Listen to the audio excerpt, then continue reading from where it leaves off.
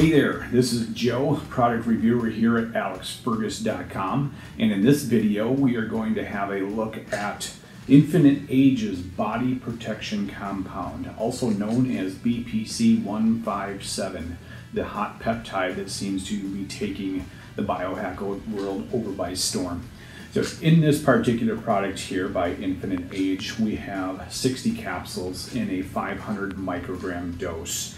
And the serving size on the bottle says 1 capsule, although I'm not sure anybody out there knows exactly what the correct dose of this supplement. We'll get into that information later on in the video.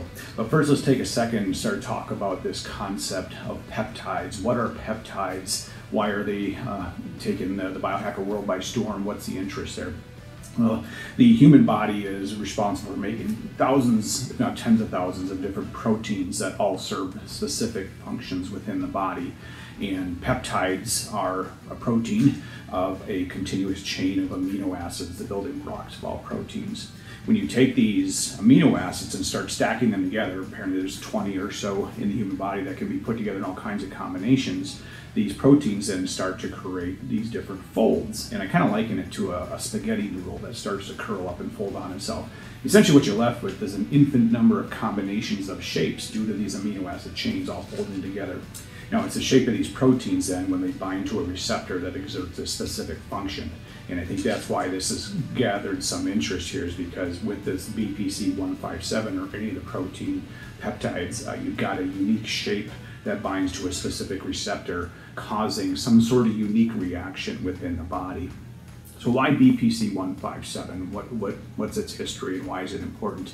Well, research goes all the way back to 1993 when I believe this is discovered, and researchers have found that this particular protein peptide that is produced in the GI system apparently has some pretty significant impacts on soft tissue healing, taking care of issues that are related to tendons, ligaments, muscle tissue, what have you.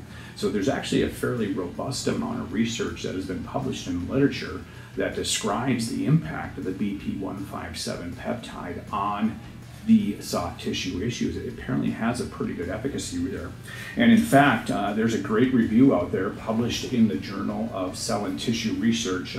Looks like this is 2019, so fairly recent publication here. It does a great job of reviewing the summary of the science out there that has looked at BP157 and its ability to help facilitate soft tissue issues.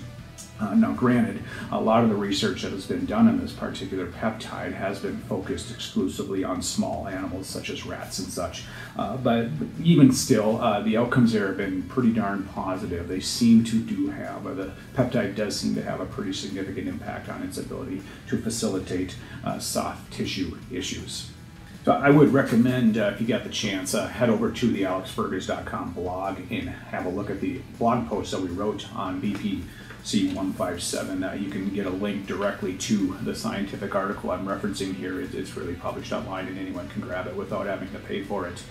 So while there is a pretty good amount of scientific literature that seems to support this, as with many supplements, their efficacy has yet only been looked for in small animal models. There are no human studies that have looked at the efficacy of BPC-157. So we have to rely on anecdotes then to determine whether or not this seemingly has a fit for human consumption. And certainly there is plenty of stories out there on the interwebs that describe this product's ability to be used in managing small tissue issues and injuries and such. However, what we find is that oftentimes this is being administered intravenously. So folks are taking a small dose of this, putting it inside a needle and injecting it either into the arm or to the thigh in order to get circulation of the peptide to hit its target tissues. Makes sense that that's going to be a more effective delivery model. You bypass first pass liver metabolism and therefore making more of the active ingredients available to its target tissues versus oral ingestion, which of course goes to the digestive system, can oftentimes be broke down before it can even hit the target tissue. So of the anecdotes that I was able to read out there that suggested BPC-157 has good efficacy against things like soft tissue issues, again, primarily isolated to the injectable form versus the oral form. Despite that, most of the anecdotes out there are due to the injected form. We still wanted to give it a try here at alexfergus.com and see if we can notice any response by taking the oral version of the supplement. So I personally took it myself, as well as a few colleagues here at alexfergus.com, and I can share with you some of the experiences we had. So why would I take the supplement in the first place? Well, I'm a mid-40-year-old guy with a bunch of kids, busy lifestyle, full-time job, pursuing optimal health and wellness, trying to extend my lifespan as much as possible, as well as my health span. And so looking for anything I can use to give me more longevity as well as higher quality longevity through the long term, as evidenced by the chart behind me here. No major concerns or issues. I don't actually have any soft tissue damage that I'm concerned about. However, given my middle 40-something age, running 3 to 4 times a week and doing some lifts in between, certainly I can feel the wear and tear on the joints. So I thought, if anything, perhaps the supplement could help me alleviate some of the knee soreness or some of the delayed onset muscle soreness that might result from exercising vigorously in the mid stage of life. So I used the recommended dosage for 30 days, and I personally did not notice any difference in how I felt. I did not notice any difference in recovery after intense exercise or anything of that sort. So take it for what you will. N equals 1 there. An active 40-something-year-old guy did not experience any significant benefit as a result of using the supplement per its recommended dose. Another colleague at Alex Fergus, as I mentioned earlier, a similar age profile, similar lifestyle profile, also did not experience anything of note while taking the supplement. However, a third colleague here at alexfergus.com was taking the supplement to see if that could impact any effect on fibromyalgia. And this particular individual stated that after 4 weeks of usage, it was mind-blowing. It was an incredible experience. Apparently much of the pain had gone away, as well as brain fog this individual had experienced. So there's an example where the supplement did seem to work well in a pre-existing condition. However, important to note as well that this particular individual appeared to experience some sort of immunological reaction to the supplement after a period of time.